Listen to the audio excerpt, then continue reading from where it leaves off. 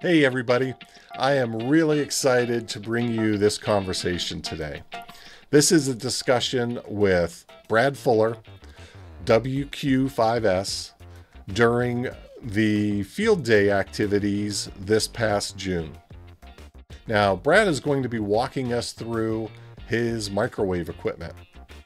And, this is something I just don't have a lot of experience with, right? This is one of those esoteric topics in ham radio from my perspective. I just don't know a lot of microwave operators. There's not a lot of microwave equipment that you can go out and purchase and get yourself on the air, right? Of course, ICOM has come out with the IC 905, but that's fairly new and still not a very common piece of equipment. So this is a very impromptu conversation. Brad had no prep time for this. I just really took advantage of the field day situation. He was making contacts, and I asked him if he'd be willing to walk me through his equipment, and he was gracious enough to do so. So I want to thank Brad for that. I also want to point out that there's going to be some wind in the video. We're out on a bluff overlooking a great horizon, and it's a windy day on this Saturday of field day. It's also a very hot day. I was filming with my phone, again, unplanned, and it was over 100 degrees on that Saturday. After about 12-13 minutes of filming, my camera cried uncle, turned itself off due to overheating. So you'll see that the video ends a little bit abruptly, but still lots of good information here, and I hope you enjoy. All right, basic and simple. You've seen that we talked about the IF. It's 144 megahertz IF. Okay. And it's brought in through a little DIMI IF switchboard.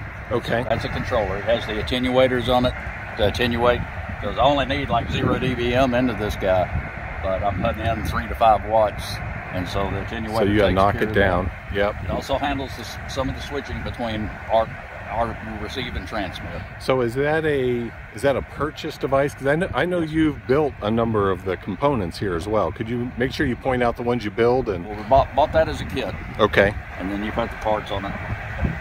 It also handles the sequencing, so it controls when it turns on, when it turns off, and goes to transmit and receive and all of that. This is called a digiLO. It's another down east microwave part. Okay. And this provides a 96, let me make sure I'm right. It's a 99 megahertz reference oscillator for this cavity. This is a frequency west cavity that provides the 12.096 gigahertz to this mixer. Gotcha. Okay. That mixer then gets combined, comes here to the mixer. The IF comes in this side of the mixer, and this is a harmonic mixer. So it mixes up and mixes that 12 gigs at the second harmonic. So it's at 24.098 roughly. Okay. And then that goes through a little filter, and that filter is a bandpass filter to filter out the other spurs from that LO. Gotcha. So the actual carrier that you're using, or the actual frequency that you're using, is a harmonic of the carrier, not the carrier itself. Right. Okay. And so this filter takes the second harmonic, lets it pass through, and from there it goes into this transfer relay, which in turn either switches it to the amplifier. Okay. Or to this is a 1 watt amplifier, 1 watt 10 gig amplifier. Switches it to that or to this LNA.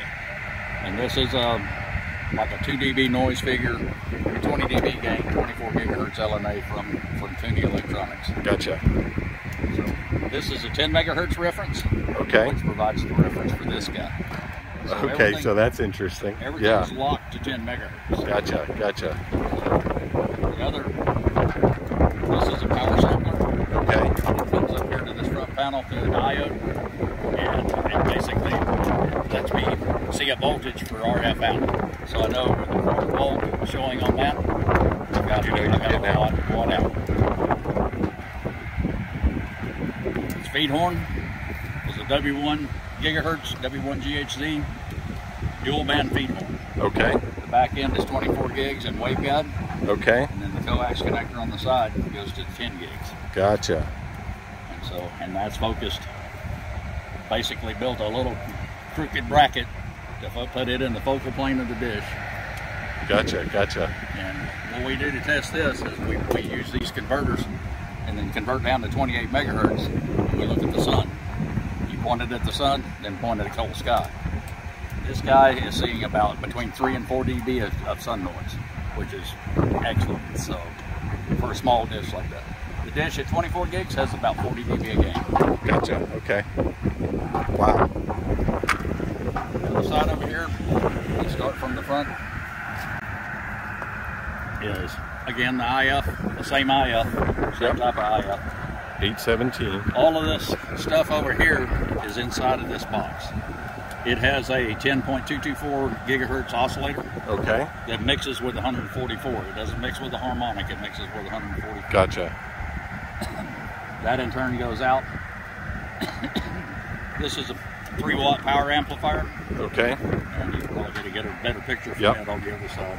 This is a gas-fed LNA. It's made by Al Ward, W5LUA. The guy here is my 10 megahertz reference oscillator. That keeps me locked to one frequency.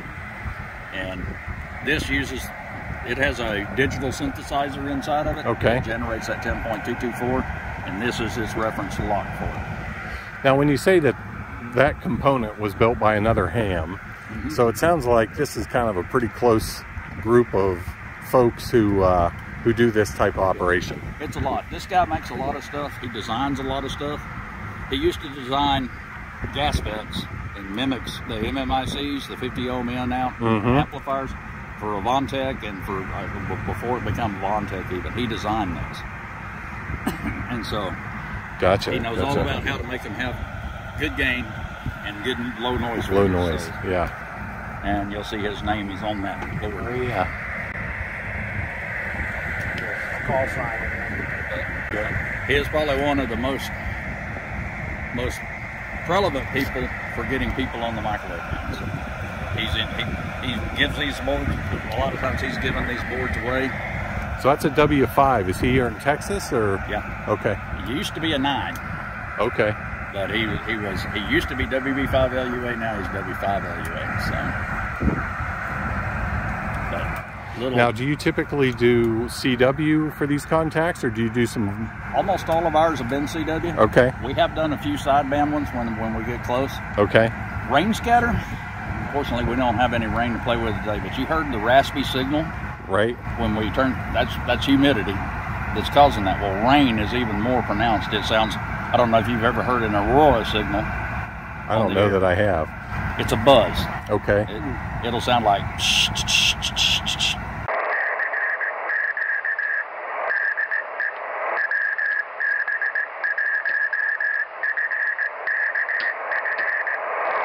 And that's what you get with rain scatter, but it extends your distances.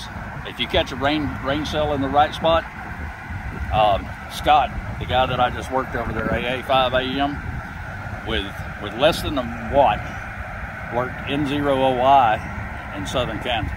Wow. On rain scatter. Wow. So it's all timing and being in the right place at the right time. Yeah. So Brad, can you give your call sign here? Whiskey Quebec 5 Sierra, WQ5S. And so Brad, you're also a Fred Fish Award winner. Yes, sir.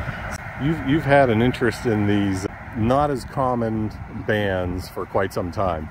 I'm saving HF for when I retire, because HF is easy. There you go. There you go. EME, doing microwave stuff, EME, rain scatter, meteor scatter, all that on the VHF bands. I started doing that back in right after I got my license, back in 85, 86. All right, everybody, that's what I have for you today. I hope you enjoyed it. Look, if this is a new topic for you, like it is for me, and you have further questions, leave those questions down in the comments, and I'll try to get you an answer. I try to answer every comment left for me on a video. And if this is something that you found entertaining or valuable in some way, consider subscribing. Hit that like button let me know that this is content that you guys enjoy. Again, thanks for watching, and we'll see you next time.